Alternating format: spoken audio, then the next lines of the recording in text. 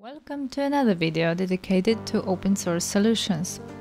Today, I will share with you my experience of setting up a multimedia home center based on Raspberry Pi. So let us start with a little introduction. I am a big fan of Raspberry Pi, and currently I have two of them running as a permanent part of my home network. The first, Raspberry 3, collects data from temperature and humidity sensors and acts as a print server as well.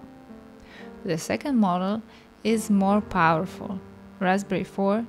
It runs Pi-hole to protect privacy and remove ads, but also acts as network-attached storage, shortly NAS, using two USB drives connected to RAID 1. By the way, if you are not familiar with NAS concept, write me in the comments and I will make a dedicated video on this topic. For the file server share solution, I use Samba. A few weeks ago, I decided to finally configure Bluetooth in my Raspberry Pi 4, connect it to my Boost speaker and play music using MPD program. I went the standard route. I installed MPD from Raspbian, pointed it to my folders, and it was a disaster. Bluetooth disconnects, MPD crashes, sound problems, you name it. I decided to go into more details, and after a weekend of searching, downloading, compiling, and configuring, I have a system that I can play for hours, and I'm happy to share with you a few tricks on how I did it. Remove from your Raspberry Pi everything Pulse Audio related. Pulse Audio is a fairly advanced and very modern sound server that came to the Linux world in the mid-2000s. To be honest, the list of features and capabilities is impressive, but it does not work on slow devices and generally has some latency issues. For professional applications, Linux users choose Jack or ALSA. So the first step is to make sure you don't have a shared program with Pulse Audio on your system. apt-remove is your friend here. If you are not using Pulse Audio, what can you do instead? The solution is Bluetooth Audio ALSA Backend.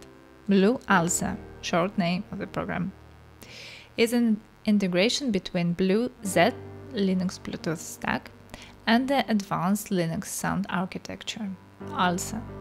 It works pretty well on small devices and is even included in the Raspberry Pi packages, so you might be able to download it with apt. Unfortunately, after installing Blue ALSA from the Raspberry repositories and integrating it with MPD, your system will be unstable and the overall audio file experience will be poor. Why this is so? Let me explain in the last step. The general problem with the software provided in the Raspbian repository is that in many cases it is no longer up to date. Just one example, the version of MPD in Raspbian is at least 30 versions behind the original version. Yes, 30 versions back without bug fixes. Just imagine that. In other cases, such as Blue ALSA, the Raspbian developers seem to be forking Blue ALSA and out of sync with the mainstream. As a result, you very often have to work with old, buggy versions. The solution to my problems was quite simple. I removed both MPD and Blue ALSA from my Raspberry and installed the developer's latest versions from source. I inserted the compiled binaries into systemd, reusing the scripts from the original Raspbian packages. And now everything works like a charm. One note: compiling MPD is pretty simple. You need to run apt-build-get dependencies. For Blue ALSA, you need a few minutes more to pull various dependencies from the GitHub repositories. Going into the details is beyond the scope of this video, but if you need help, let me know and I'll do a separate video on it. That's about it. After installing the latest version of MPD and Blue ALSA, your system should rock. And some additional tips for the end. There are free MPD clients I can recommend. MPC simple command line interface that comes from the authors of MPD, excellent for the command line and scripting. Cantata, the best graphical client I have found, works on Linux, Windows and Mac.